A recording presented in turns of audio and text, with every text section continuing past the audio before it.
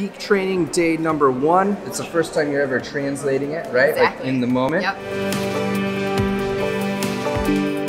Mas o que a gente está acostumado, está pensando na forma que nós fomos treinados com esses outros currículos. The translation went well. It definitely makes it take longer though.